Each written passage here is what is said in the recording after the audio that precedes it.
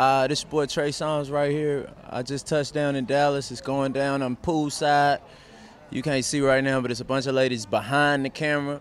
I don't know why black folks don't get in the pool at the pool party. We're going to figure that out very soon. Tell the DJ turn it up, bet the DJ bring it back. Tell him play that shit again, tell him that you like that, Oh, Trey, I ain't got but 2 reasons to be here, man.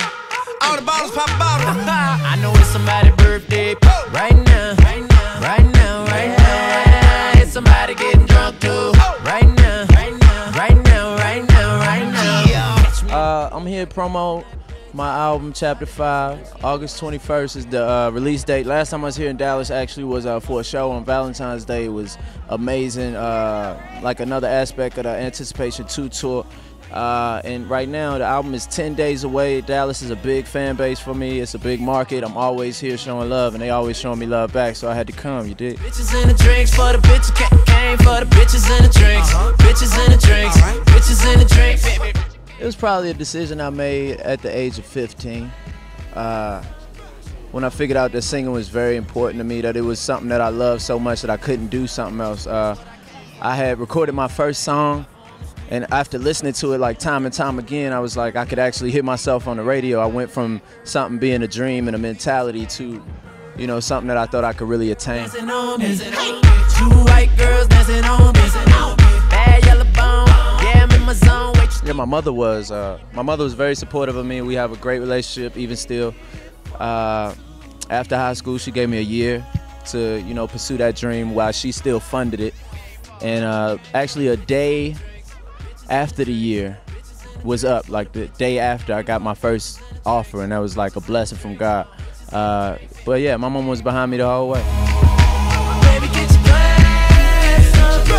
Only came for the bitches and the drinks. Baby, get your glass. Oh, that's a great question. I don't think that words really describe the feeling when you get to do what you love and take care of your family and you know, have people love you for doing something that you would do if nobody cared about it.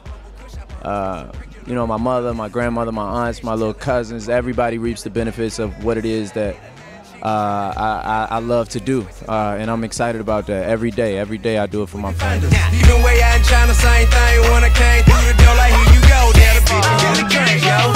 Chapter 5, August 21st, it's going down. I got great features on there. I got T.I., of course, on 2 Reasons. I got Hail Mary with Young Jeezy, Lil Wayne. I got Don't Be Scared, Rick Ross. I got a record called Check Me Out with Puff Daddy and Meek Mill.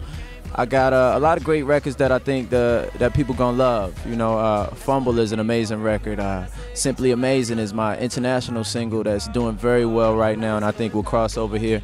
But it's just basically a real R&B album. You know, I ain't chasing a pop success or a pop sound. It's something that I'm just solidified in who I am, and this is the album that's the culmination of all of what my music has been. Down in Tennessee, I only came here for reasons. One word I would use to describe the album. Can I put one word in parentheses? The shit. With the parentheses on shit or the, however you want to do it. Because it's the shit, that's probably why. It's the shit. Chapter 5, August 21st, baby. What up, what up? This your boy Trey Songz, and you're on FlyTimesDaily.com. Slide by TreySongz.com on your way up out of here. Or stay here and then go and then come back.